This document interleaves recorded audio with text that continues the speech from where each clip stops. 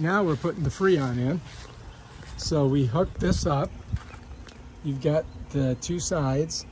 It runs down. You connect it here. You connect one over there.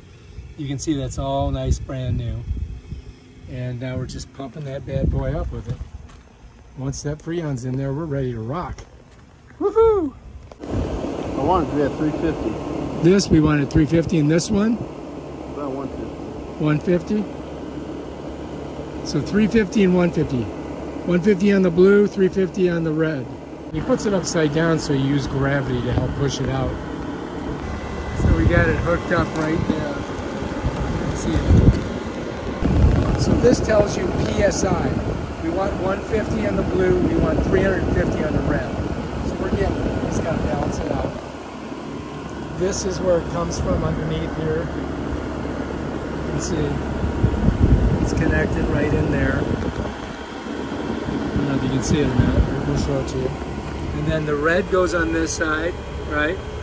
And then the blue goes on this side. And that's it. Bam. 41 away.